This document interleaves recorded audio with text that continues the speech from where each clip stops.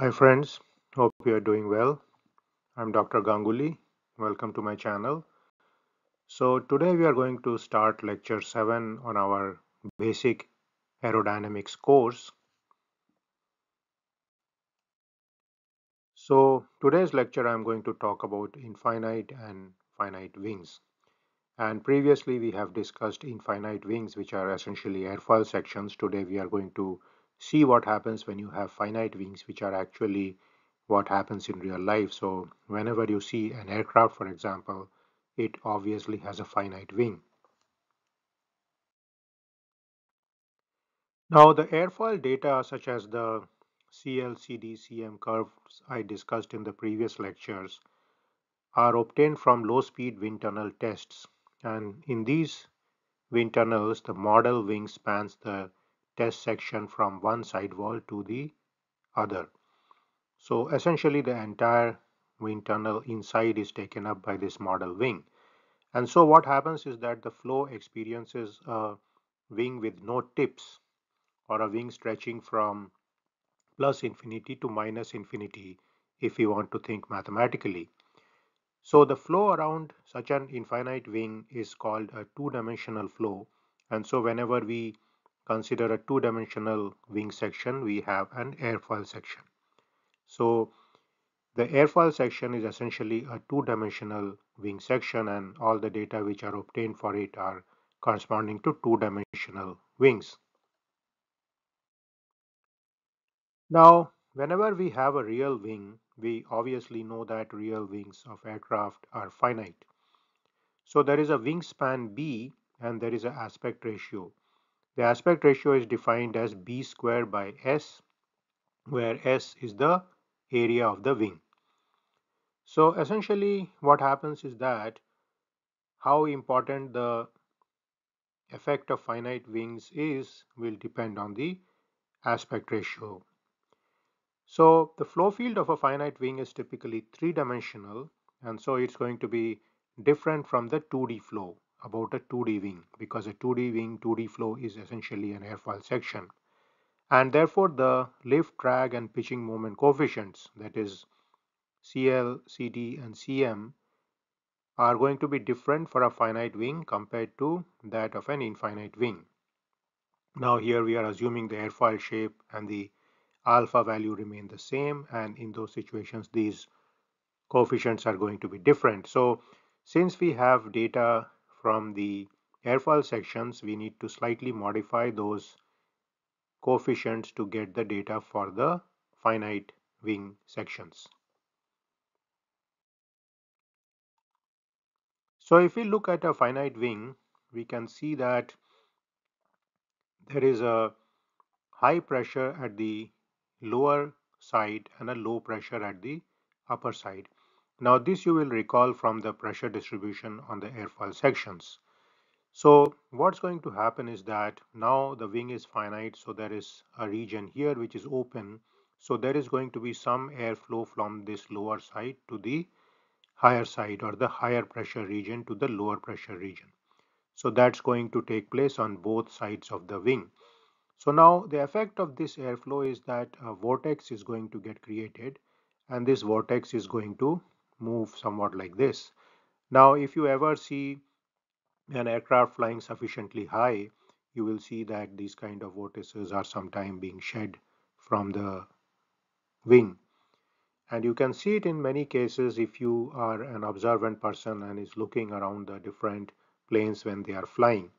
So this vortex is something which is happening because of the presence of the finite wing. So let's summarize some of those things again. We saw that the air flows from the lower surface to the upper surface around the wing tips, and from the high pressure to the low pressure region. Now this flow establishes a circulatory motion which trails downstream of the wing. This is something we saw in the previous slide. Now this trailing edge circulation is called a vortex. And one of the things which this vortex is going to do is that downstream of the wing it induces a small downwash component of air velocity, and this is called downwash. So there is a small downward component which we will see in the next slide, and this air velocity component is going to be called the downwash. So remember, this downwash is called by the tip vortices downstream of the wing.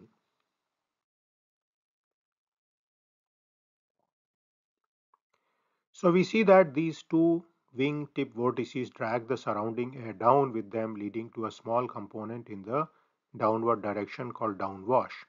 So this downwash is shown here as this W. So essentially, if we consider the wing section here, there is a velocity coming from front, that is V infinity. Corresponding to that, there is a lift acting upward, that is given by L. Now there is a downwash present here, and because of this presence of downwash, the velocity which the airfoil sees is slightly different. So it's coming like this, and therefore the lift becomes perpendicular to this V, which is the velocity which the wing section is seeing in reality. So the lift then becomes L dash. So let's write some of these things down. So the downwash leads to the airfoil seeing a local relative wind which is slanted downward. That is this velocity vector V here. Now the angle at the airfoil section of the wing is effectively reduced. So you can clearly see here, because now V is the direction of the velocity, that angle will get reduced by a small amount. And the drag gets increased because there is a component of lift in the direction of drag. So for example, now L dash acting in this direction, there will be a component in this direction which will create a drag, and this is known as the induced drag. Now physically, if you want to think about it, the induced drag is due to the rotational energy consumed by the wing tip vortices.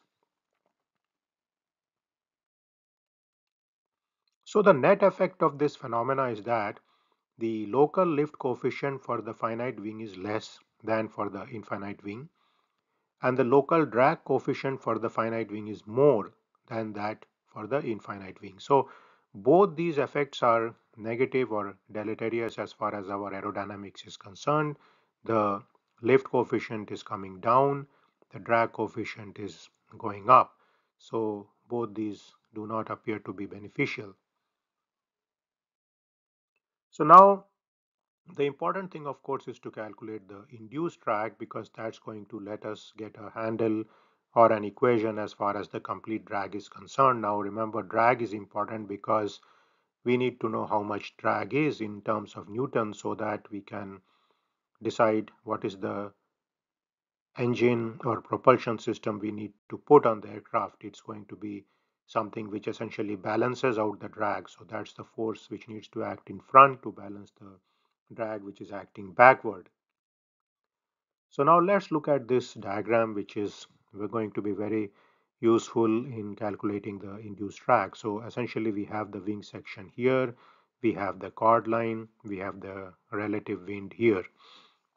And so what's going to happen is that alpha is typically the angle between the relative wind and the chord line. That is the angle of attack which is seen by the wing. Now, because of the presence of downwash, the relative flow direction is now given by this red line here, which is the velocity v. And therefore, what has happened is that the actual alpha is now this alpha effective value. So this is between the chord line and the velocity. And so we can see that this alpha effective is alpha minus alpha I, alpha minus alpha I, and alpha I is actually being caused by the downwash. So that's something to keep in mind. So we can therefore see from this vector here that di is going to be L sine alpha I. So this is the lift L, and so if we multiply by sine alpha I, we get the induced drag in this direction. So this is the drag which is being caused by the lift, which has now turned slightly backward because of the change in the flow velocity caused by the downwash. So that's what is happening. So that's something to remember, that the induced drag is lift times alpha I, and this equation also tells you that the source of induced drag is actually the lift and also the presence of downwash because of which this alpha I has been generated. So now the next thing is we need to calculate this alpha I based on downwash along the span of the wing. So fortunately for us, from the elliptical lift distribution which produces uniform downwash, incompressible flow theory can be used to calculate alpha I is CL by pi AR. So given this value of alpha I can then calculate di is L alpha I, and that is going to be Q infinity S CL square by pi AR. So remember that lift is Q infinity S CL, and so I'm then multiplying it with this CL by pi AR to get this particular value.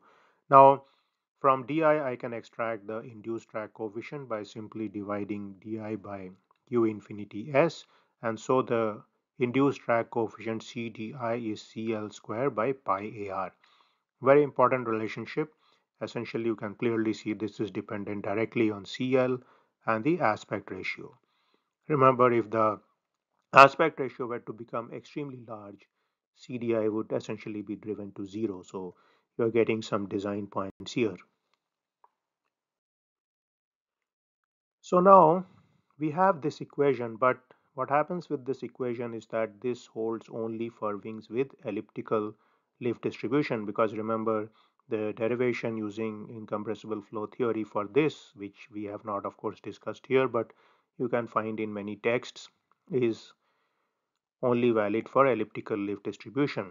However, we can generalize this for any wing by introducing a factor known as the span efficiency factor, which we use the symbol E to denote, and then we can write CDI is CL square by pi EAR. So this is the factor we introduced, and this factor will be used to essentially account for wings which do not have the elliptical lift distribution or which deviate from the elliptical lift distribution. So in this equation now, if we have the elliptical plan form, E will be 1, but for all other plan forms E is less than 1. So essentially that is the situation you need to remember. Now this equation tells us many things. It tells us that induced drag varies as the square of the lift, which is CL square, and at high values of the lift coefficient, most of the drag is going to be induced. So that's something you can clearly see from this equation here. And also we see that as the aspect ratio increases, that is the denominator term will become larger and larger, the induced drag will decrease. Therefore, you need to have wings which are long and narrow, and that is what you see in many of the aircraft which are designed to have low induced drag, is that if they are flying at subsonic regimes, then they have long and narrow wings, and that's one of the design factors which is kept in mind when designing many of the aircraft for cruise type of conditions. So now with all this knowledge under our belt, we can come to one of the very important concepts as far as aerodynamics is concerned, and that is this graph of CD by CL known as the drag polar. So essentially the drag polar is this graph, and you can see it looks like this, and this graph is obtained from this plot here. So the total drag coefficient for a finite wing at subsonic speed is C capital D is equal to C small d plus CL square by pi EER. So you clearly know now this term is the induced drag, the CD term is the profile drag, and the profile drag itself is composed of two parts, the skin friction drag, that is CDF, and the pressure drag due to separation, which is CDP.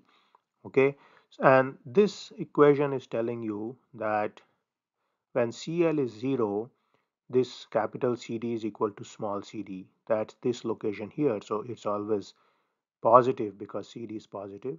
And then as CL increases, it goes like this. And even in this direction where there is negative CL, it goes like this because it is CL square. Now, this particular graph is very important because in any aircraft you are going to get the drag polar given to you. So a lot of time is spent in calculating the drag polar for a finite wing. And if you have a drag polar, with the help of this, you can essentially figure out what is the drag value at a given CL. So this is a very important piece of information because, like I mentioned before, you need to know the drag to figure out what is the engine you are going to use for that aircraft. And that's a very important preliminary design decision. Whenever you are doing an aircraft design, you need to essentially figure out for the configuration what's the drag requirement, then you have to select the engine for that aircraft. So that was the lecture for today. So we learned several important concepts today. Most important being that whenever there is a finite wing, there is a downwash which is induced because of the vortexes, and because of the downwash, there is an effective change in the angle which the wing section sees, and because of that, there is the creation of induced drag. And induced drag is a very important part of the total drag. It is a function of lift, CL itself, and then that led us to the final drag polar, which is a very important graph in terms of the aerodynamics and aircraft design. So I will end this lecture here and I will see you in a video sometime soon. See you then.